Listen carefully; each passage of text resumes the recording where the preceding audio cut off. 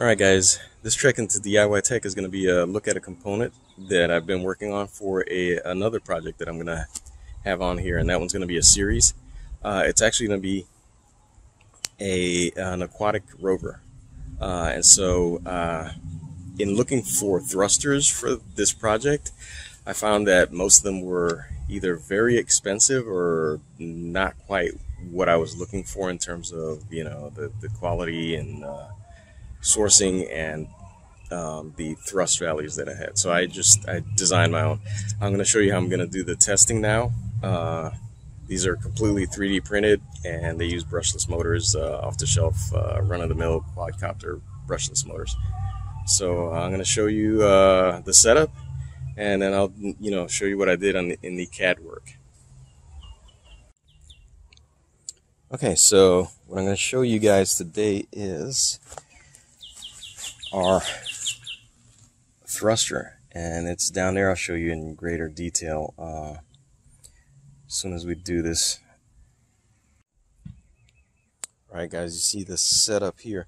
I actually got our oscilloscope running there, and I'll try to it's kind of hard to see with the glare. We'll come back to that. Here we've got a 3S battery. We've got the RC tester or RC servo tester plugged in. We have the output also going to that's what's going into the oscilloscope, so you'll be able to see what the wave looks like if I can turn the oscilloscope so that the sun's not blotting it out. And then we have a 20 amp. We have our 20 amp ESC here. That's one direction, but it does have braking, which is cool. And then the throttle, the thruster is right at the bottom there. So what I've done is I've tried to put the pivot point equidistant from the point that's going to be pushing on the scale and where the thruster is, so that we don't have to do too much math to figure out what the thrust is. We can read it off of here, and whatever it reads on here, that's what we've got. So we're gonna set us up here for pounds, and it's zeroed out because it's already got the weight of that on there, so it's 0. We're gonna start the thrust. So what's down there, because it's hard to see, I've got one out of the bucket, and so this is the thruster that similar to the ones that you find all over eBay, but like I said, I just got a hold of some CAD and redesigned that to fit my needs. So the prop is I just made this up, so I'll show you when we get into the CAD how I came about that. That's like the second iteration of that. There's the wave, as you can see. So we're gonna start this up, and so now I have this off center. You're like, why is that off center? I have a lot of electronic equipment back here, and so I figured if I could set this a bit off center, we'll get a swirling motion in here instead of the water going straight back up and over. We'll see if that works, right? So here we go. I'm going to start turning up our ESC there, and we should start to, there you go. We've got some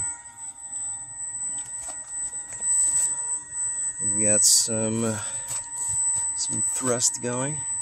All right, so that's just at the beginning of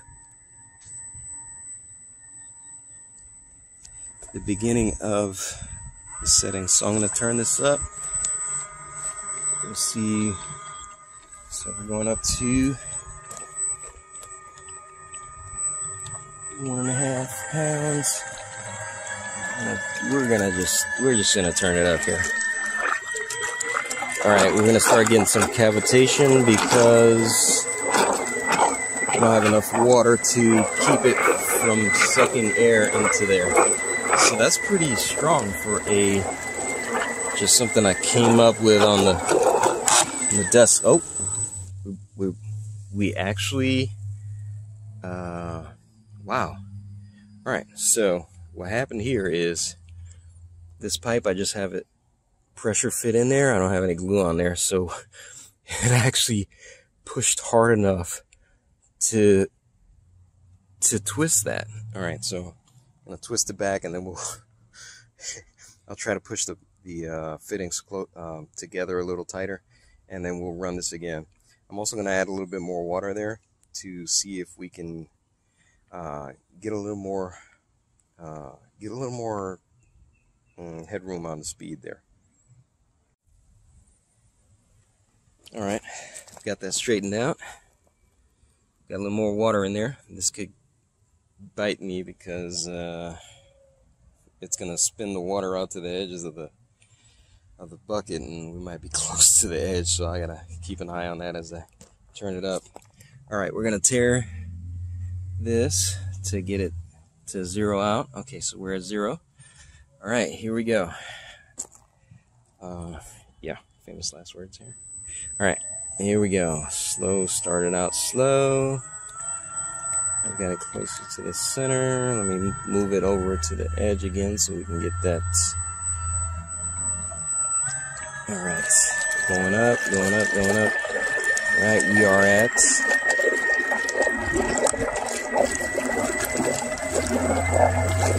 we've got 4. Oh, that's it. All we can do is get to that before. All right, we need a stronger setup. That ain't gonna do it. I may have to put some screws in the fittings to keep them from twisting. But wow, dude, that's pretty strong. Here, let me go get some screws. Alright guys, I've got the screws in there. I had to be careful not to go too deep, because if we went too deep, we'd actually start affecting, you know, how the shaft is, the square shaft that I have in there, affecting how everything moved, and we want this to move as freely as possible in order to, you know, give us some good readings on there without being restricted. So we're going to, here we go again. We're going to try this again. Hopefully this won't twist now with, yeah, it shouldn't twist. Well, famous last words again. All right, here we go. All right.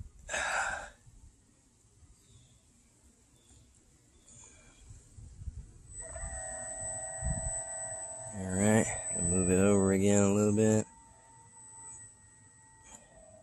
Okay, that's about as close to the center of the scale as I can get. All right, so that's our minimum. Lowest setting there is 1/4 pound. We're gonna start bringing it up again. 1 pound. Okay, we're not. Oh yeah, this thing is. It's gonna do is it's gonna lift it's gonna lift the pail up off the ground. Here we go. See if we can pass what we did before.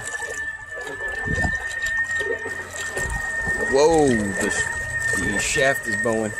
I'm gonna stand over here just in case. We're hitting 4. This is where we started having issues before with the twisting. We're not at the top of the, oh yeah, we're running out of water again. Alright, we're not at the top of our ES, or the top of our wave yet. I'm gonna try to take it all the way up to the top of the wave. See what we can get. 6 pounds. It's pretty clear that we can go further, more than that, but the test setup is not allowing for it. So we're hitting 6. We'll go through the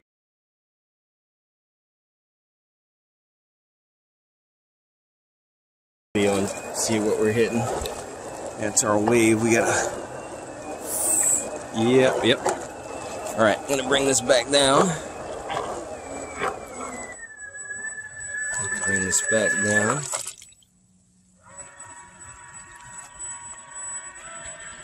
Yeah, pretty satisfied with that. I think we're ready to put this into service.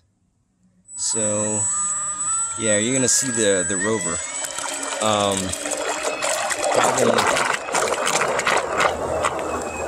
Having 6 pounds of thrust on each one of these thrusters. We've got 2 thrusters.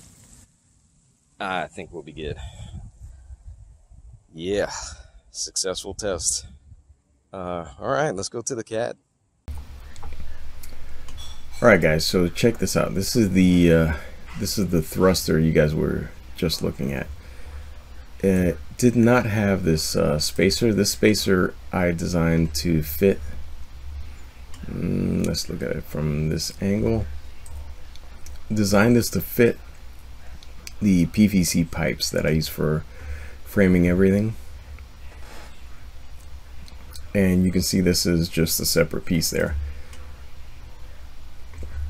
When I work on these designs, I usually create the off-the-shelf component. Here is the motor. So let's take a look at the motor. And I just model that ahead of time, and that way when I create the assemblies, I can get the proper spacing and fit for all the other parts. Because this part, I don't control the dimensions of this part, so I use this as basically the core of what I'm designing. So when you go back to the assembly here, you can see, let me put this back together. There you go. And I use SolidWorks. I mean, there's a million different CAD programs, probably not a million, but there's a lot of CAD programs out there that you can use. A lot of them are free for things like DIY and hobby work. But I just I have a license available, so I use SolidWorks, and this is what I used to use when I had a full-time day job as a technician. Anyway, I also created so this is version 2 of the prop. This is the original prop that was in there. So this prop was not very efficient, so I created a new prop that was bi-directional. This one works very efficiently in this clockwise direction. I needed a bi-directional prop, so I actually went in and designed this. And this one can spin in both directions and be bi-directional. Even though we have we don't have a bi-directional ESC at the moment. In the future, when we switch to a bi-directional ESC, we'll be ready for it. The last thing I'm going to show you is this.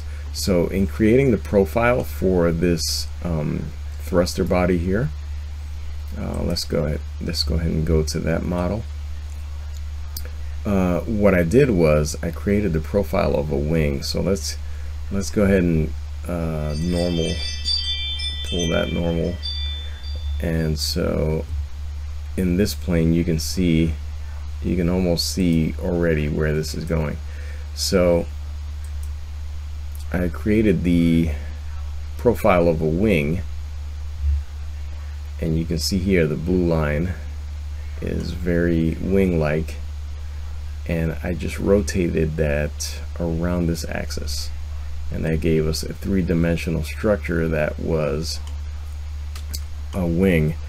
And so you can go online and get very deep into the mathematics of all of this, but in order to keep this light and back to the subject, we're not going to go too deep into that. Let me know in the comments if you want to explore that deeper, and I will show you the mathematics of creating all these curves. But essentially what we did is we have a longer distance on the outside than we have on the inside, and so we're in a sense we have a lifting going on the outside, and that's not exactly correct, and I'm sure everybody's going to jump on the comments and correct all of that, but trying to make it as simple as possible, that's what's going on here. We've created a wing basically around the main prop, and we put a motor inside, propeller on the back. It sucks water through here, and it causes laminar flow with all of this water. And so that's what we've got going on here. But anyway, yeah, all these designs, let me know in the comments if you want the STL files available, and I will put them on the website for you guys to be able to download those. So basically, yeah, that's the thruster assembly, and this is what we're going to be using in many projects, but the first one that we're going to put out is going to be the Aquatic Rover, which is going to be in the next series of videos. And the idea is to make this very accessible to schools trying to do, you know, conservation work and things of that nature, automate some of that. Yeah. Alright, now that you've seen the thruster and how that works, I just wanted to give you a quick sneak peek at what the thrusters are going to be pushing. So this is the first project, and this is calling this one the Aquatic Rover.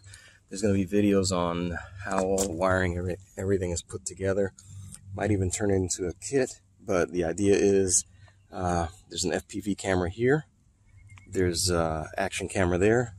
There's also going to be a mount down here for this camera. So this camera will go here. I've got the floaties off so that you can see how the thrusters are mounted. So there's a spacer there, and just a couple of screws go through there, and the cables for the thrusters go right through the pipes right up into this housing here. And this is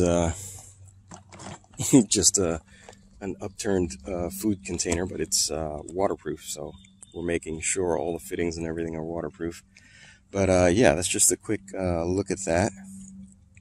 And we're going to be using this to load up an Arduino based data logger in there. So we're going to time some pictures, have the pictures timed with temperature measurements. And so yeah, we're going to take some measurements of the water and check the conditions of the water. We've had some algae blooms pop up, so hey, we're going to experiment with that, see if we can do some monitoring. We are also going to set all this up on the website in case anybody's interested, for, you know, school usage or what have you. Alright, thanks for watching. Hope you enjoyed this one. Like I said, there will be more on these thrusters, so stay tuned.